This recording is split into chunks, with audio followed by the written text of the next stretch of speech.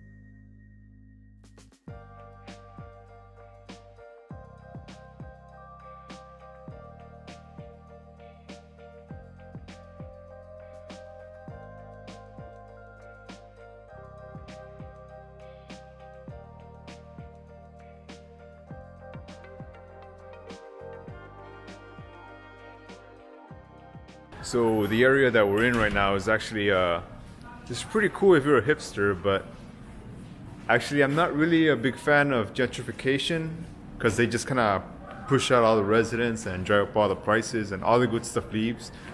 But this area is actually pretty cool, and I think if you come to Haebangchon, you'll like it. I'm pretty sure it'll look great on a rainy day, but as you guys can see, there's no snow or anything today. But it's fine, I'll give you guys a tour.